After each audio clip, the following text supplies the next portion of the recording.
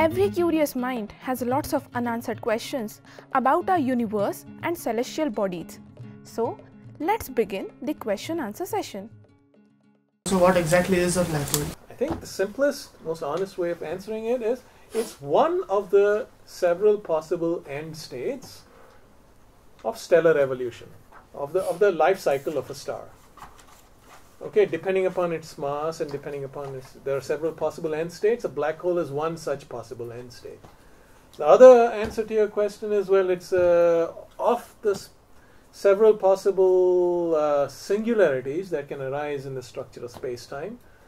Well, a black hole is one kind of singularity. So is it true that even light can't escape the gravitational pull of the black hole? That's more or less the definition of a black hole. Physicists, people who work on it, would call a black hole as a singularity with a very interesting mathematical properties. But at least in popular imagination, also in large parts of astronomy, other than those who study black holes itself, the physics of black holes itself, a black hole is an object which is so dense that even light does not escape from it. So this is from where the concept of time warp or time machine came? No. It's merely a statement that black holes gravitation. There are two ways of looking at it. You can say a black hole is so heavy, so dense that if you go close enough to it, even light cannot escape. A more advanced way of looking at it from the work of what Einstein did was that a black hole is so dense that it curves, distorts space-time around it, such that the straight lines that light travels in becomes curved and goes round and round the black hole or falls into it. Right? So there are two slightly conceptually different ways of looking at what a black hole is.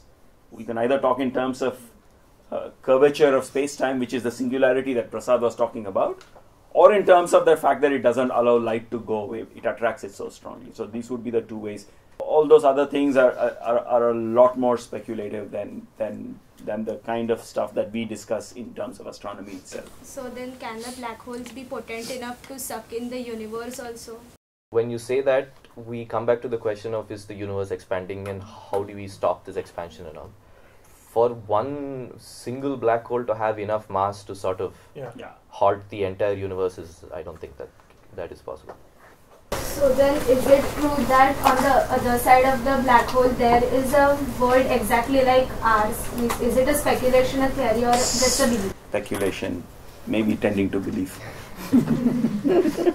Yes, and it's more fiction than... More science fiction than... Yeah.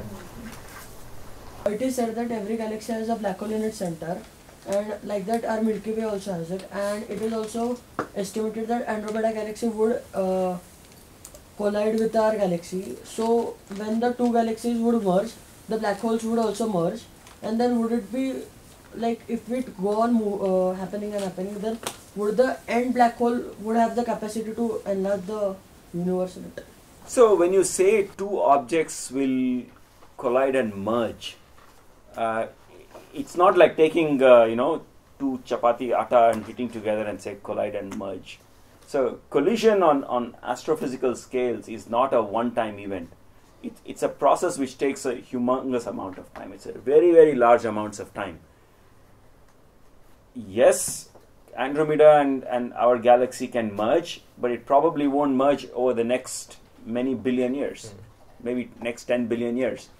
If you're going to wait 10 billion years for the nearest galaxies to merge, by the time you generate a black hole large enough to consume the universe, we are not even talking of a time scale which makes any sense even by standards of cosmology.